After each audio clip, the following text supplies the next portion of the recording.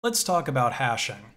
It's something that you might be vaguely familiar with, but if not, hash algorithms are used for essentially creating a signature of any type of data. It could be a string, a file, or even an ISO of an entire operating system. And it does this by summarizing them to a fixed size value that uniquely identifies its contents. And if this is something new to you, take a closer look the next time that you download a Linux ISO, as most of these distro maintainers will include a hash of the ISO in the download section for you to verify that your ISO image hasn't been tampered with. Although this isn't always a good way to verify your ISO. If the hash and the ISO are coming from the same place, well, it's fairly easy to change that as well, because if someone is going to hack a website and then upload a malicious ISO, it's really quite trivial to just upload a different hash, the hash of the malicious one, and then if somebody downloads that and they check the hash on their own system, they're going to get the same result, and then nobody would be none the wiser that they're actually running a malicious operating system. Now, a hash algorithm works similarly to the check digit at the end of a barcode. So the purpose of the check digit, of course, is to make sure that you typed all of the previous digits of the barcode correctly. If one single digit were to be changed, then the check digit would also have a different value.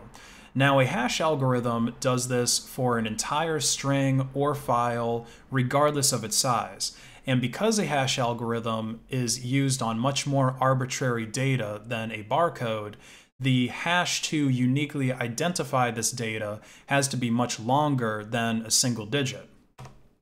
So this is an example of a string and the hash that is produced by the MD5 hashing algorithm when it's run on it. Now, in this example, the hash of the sentence that is produced by MD5 is actually longer than the sentence itself. And this is because with MD5, our hash will always be a fixed length of 32 hexadecimal digits. So it doesn't really matter whether you're hashing a single ASCII character, which would just be a few bytes in size, or an archive of an entire multi-terabyte hard drive. The length of your hash when using MD5 or really any other hashing algorithm is always going to be fixed, in this case 32 hex characters or 128-bit strings. Now, there's a lot of complex math that goes into a hashing algorithm. I have some sources in the description if you want to get more into the weeds of the math that goes into producing these. But three of the operations that tend to show up in all hash functions are modular addition, bitwise logic, and multiplication by primes. These, along with many other operations, are what make up the hashing algorithms. Now, regardless of what math you use to create a hashing algorithm, a good one needs to accomplish at least four things. So hashes, they need to be a one-way function, meaning it should be impossible to reproduce the original data from the hash that the algorithm produces. There shouldn't be any way to take that 32-bit hexadecimal product and then work backwards on it to get the data that was input to produce it. And our hash algorithms need to be fast, but not too fast. And this is a common thread that we see throughout the information security world. We want things to be quick, but we also want them to be secure, especially with hashing, since we're going to be running that function on large files to verify their contents.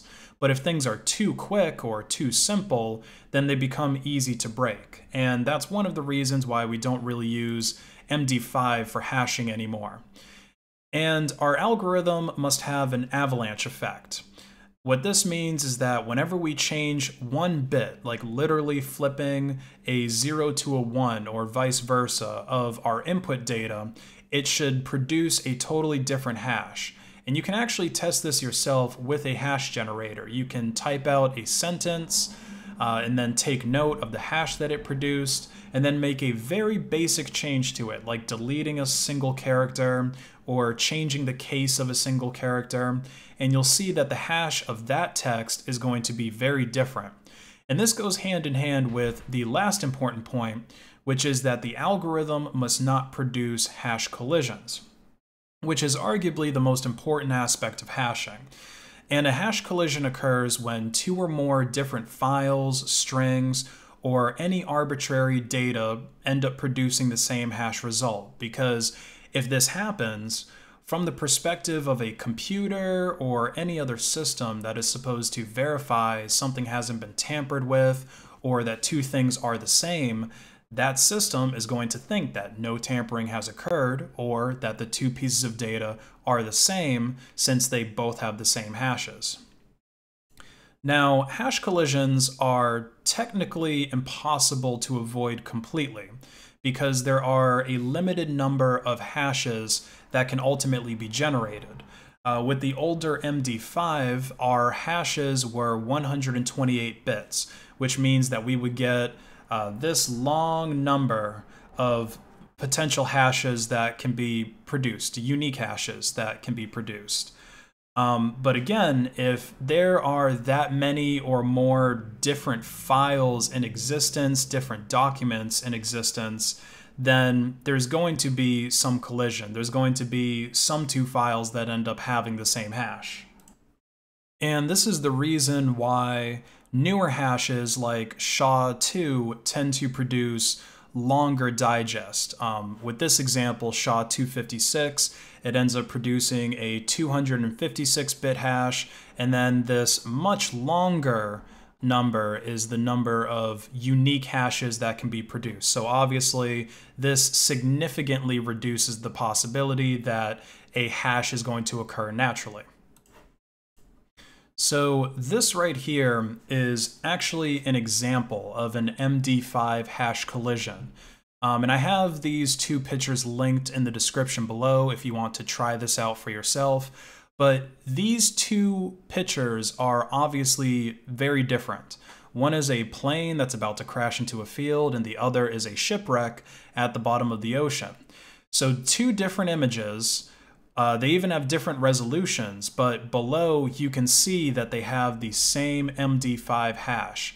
And this is where the security concern comes in with hash collisions.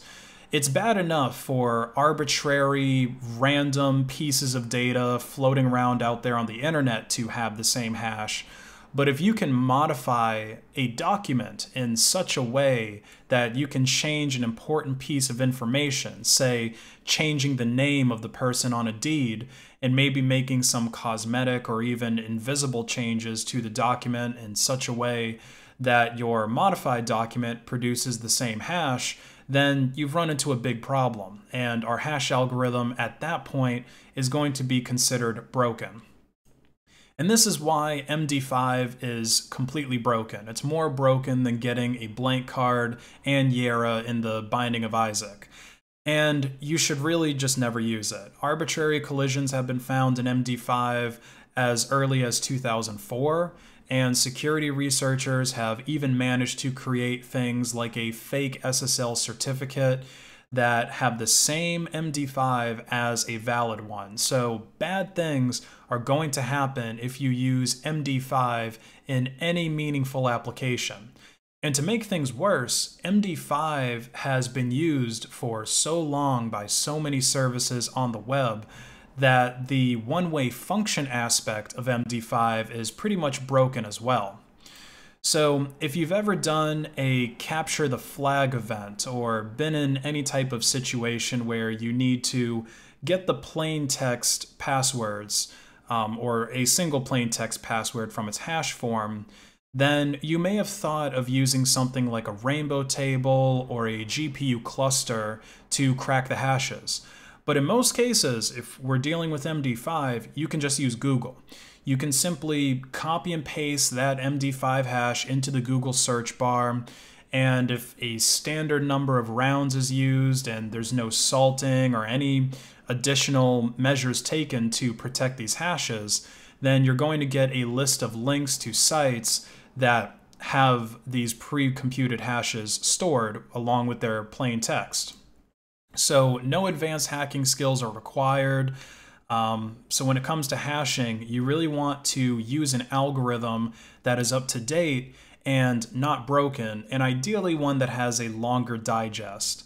Right now, that would be SHA2, which even supports digest sizes up to 512 bits, which is likely not going to be broken anytime soon, at least not as long as the algorithm itself doesn't have a weak point to be found, because a 512-bit hash is just so long that we don't even have computing power that can come close to cracking it. And even if SHA-2 does end up getting broken, SHA-3 is already in the process of being ratified. So if it does have a weak point found, then hopefully applications are just going to move on to adopting SHA-3. So I hope you guys enjoyed this video. Be sure to share it, like it, and subscribe with notifications on so you know when new videos are released. Bye now.